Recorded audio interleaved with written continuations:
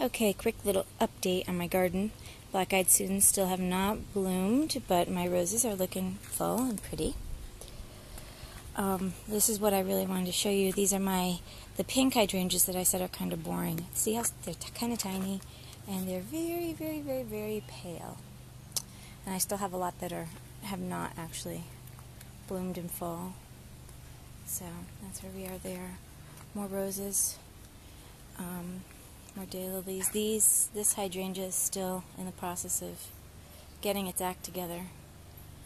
Hopefully we'll have, like in the next week, we'll have some flowers on it. That'd be nice. And it rained. It's been raining here, so like this rose bush is kind of beat down. It's the heavier blooms are kind of like on the ground. It's kind of crazy. I'm waiting for these right here. This is a Mexican shell flower, and I'm waiting for those to bloom. Those are new. I planted them last year, and they're really kind of cool.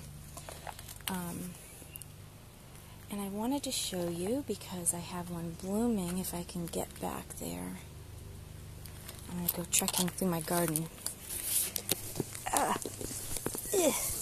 Grass. Ow. Ooh.